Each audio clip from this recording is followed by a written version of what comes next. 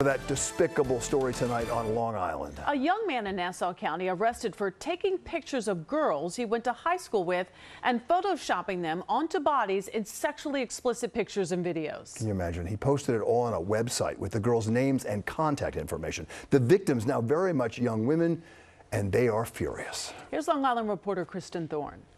Prosecutors say 20-year-old Patrick Carey of Seaford took social media photos of girls he knew from high school and middle school in Levittown, photoshopped them into sexually explicit photos and videos, and posted them to a porn website. They say during the past 2 years, he posted about 1,200 of these pornographic images. It was them at cheerleading. It was them smiling at the beach. You know, they were just living their lives and had their images taken and modified and shared to strangers. Prosecutors say Carey, under 14 different usernames on the website, included with the photos the names, addresses, and phone numbers of the young women, and encouraged users of the porn website to harass and threaten the women with sexual violence. Many of the victims did, in fact, experience that. They received very sexually explicit voicemails or private messages from strangers. Some of the women were in court today in Mineola when Carey went before a judge. We're blurring their faces and the faces of their family members because the case involves sex crimes.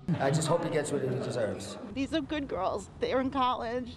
It's just horrible what this animal has done. We had 11 brave young women who came forward and testified, but based on our review of this website, there were probably approximately 50 women he did this to. Prosecutors are encouraging those women to come forward to police like these other women did. That's how law enforcement found out about Carey. These young women are the unsung heroes of this case. Carey pled not guilty to charges of aggravated harassment, stalking, and promoting a sexual performance by a child. He's being held on $50,000 bond.